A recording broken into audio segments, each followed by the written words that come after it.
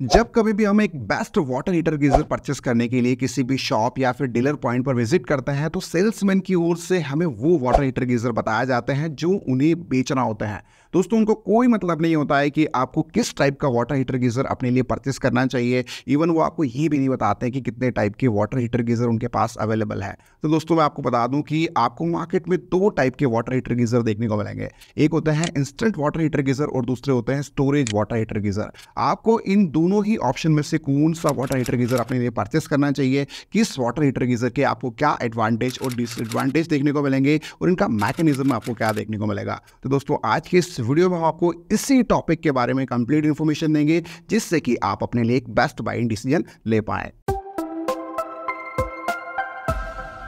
दोस्तों, इस वीडियो में टोटल मैं आपको 5 पॉइंट बताऊंगा और इन पांचों पॉइंट को अच्छे से समझने के बाद आपको इन दोनों ही वाटर हीटर गीजर के बारे में कंप्लीट इंफॉर्मेशन मिल जाएगी। Point number 1, instant water heater geyser size में छोटे और कॉम्पैक्ट होते हैं और इन्हें इंस्टॉल करना काफी इजी होता है और ये प्राइस में भी आपको सस्ते मिलेंगे और इन्हें हर कोई अफोर्ड कर सकता है। वहीं स्टोरेज वाटर हीटर गीजर दोस्तों आपको साइज में बड़े और हेवी देखने को मिलते हैं। ये आपको मेटल बॉडी और एबीएस बॉडी दोनों में मिल जाएंगे और इन्हें इंस्टॉल करना थोड़ा सा मुश्किल होता है और ये प्राइस में थोड़े से एक्सपेंसिव होते हैं। पॉइंट नंबर 2, दोस्तों इंस्टेंट वाटर हीटर गीजर आपको 1 से लेकर 5 लीटर कैपेसिटी तक देखने को मिल जाता है। वही स्टोरेज वाटर हीटर गीजर आपको 6 लीटर से लेकर 25 लीटर कैपेसिटी तक के देखने को मिलेंगे। Point number 3, instant water heater geyser आपको 3000 वाट से लेकर 4500 वाट तक की कैपेसिटी के मिलेंगे और ये पानी को जल्दी गर्म करता है। वहीं आपको स्टोरेज वाटर हीटर गीजर 2000 वाट से लेकर 3000 वाट तक के देखने को मिल जाएंगे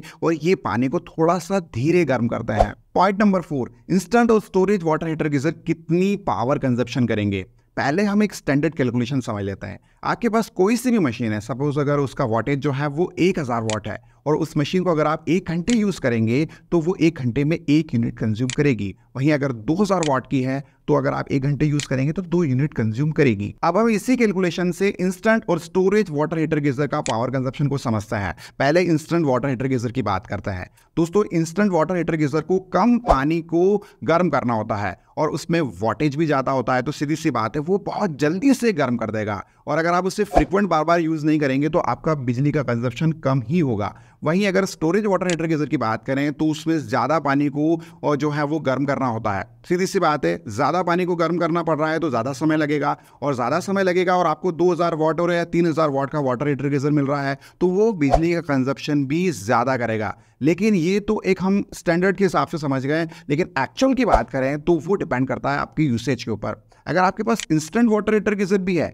और अगर आप उसे रेगुलर फ्रीक्वेंटली यूज करता है तो सीधी सी बात है वो एक अच्छी खासी बिजली का कंजप्शन करेगा। वहीं स्टोरेज वाटर हीटर गीजर है और आप इसे कम यूज करते हैं तो सीधी सी बात है वो कम बिजली खाएगा और अगर ज्यादा यूज करेंगे तो वो भी आपकी ज्यादा बिजली खाएगा। तो सीधा सा कैलकुलेशन है दोस्तों, जितना आपका ज्यादा यूसेज रहेगा उतना ज्यादा पावर कंजप्शन होगा। Point number 5, instant water heater geyser और स्टोरेज वाटर हीटर गीजर में से हमें कौन सा वाटर हीटर गीजर परचेस करना चाहिए। दोस्तों, ये डिपेंड करता है आपकी यूसेज के ऊपर। अगर आप बाल्टी में गर्म पानी डालकर नहाना पसंद करते हैं या फिर किचन के बर्तनों को धोने के लिए अगर आप गर्म पानी का इस्तेमाल करते हैं तो ऐसे में इंस्टेंट वाटर हीटर गीजर आपके लिए बहुत ही अच्छी चॉइस बन जाते हैं और ये प्राइस में भी काफ़ी अफोर्डेबल होते हैं। वहीं दोस्तों, अगर आप शावर में नहाना पसंद करते हैं और आपको नहाने में काफ़ी कम समय लगता है और गर्म पानी की भी ज़रूरत अगर आपको ज़्यादा होती है तो ऐसे में स्टोरेज वाटर हीटर गीजर आपके लिए एक अच्छी चॉइस बन जाते हैं और ये सेफ्टी फीचर के साथ भी आपको देखने को मिल जाते हैं। तो दोस्तों, ये रहा डिटेल कंपैरिजन इंस्टेंट और स्टोरेज वाटर हीटर गीजर के बीच में।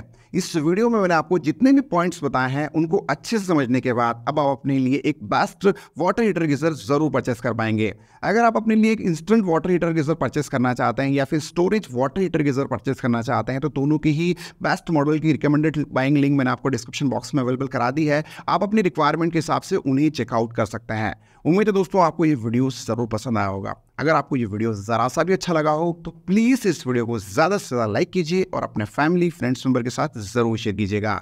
अगर आपके कोई सवाल है तो प्लीज कमेंट कीजिए, मैं आपके सवालों का रिप्लाई आपको जरूर दूंगा। दोस्तों, आज की वीडियो में इतना ही। मिलता है बहुत जल्द एक न्यू वीडियो में, तब तक के लिए जय हिंद, वंदे मातरम।